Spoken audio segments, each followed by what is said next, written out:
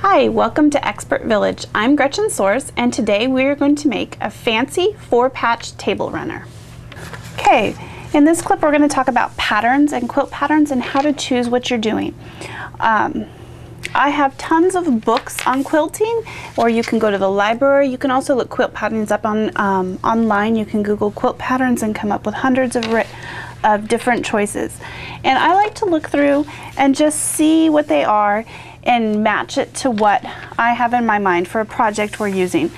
And there's all different choices. A lot of these you'll notice we're working with straight lines. What we're going to be doing today is strip quilting, so we do want straight lines. It's very hard to do curved lines with a strip of fabric. So this again is a great pattern because you can cut it down and make it narrower for a tablecloth. I've picked a pattern, and actually when I'm using a pattern a lot, put it on a little template so that I can have it with me. It's easy, it's laminated with just some clear contact paper so that I can carry this with me and see what I'm doing. I like to have a visual on my projects. So we've picked the fancy 4-patch pattern today for our table runner.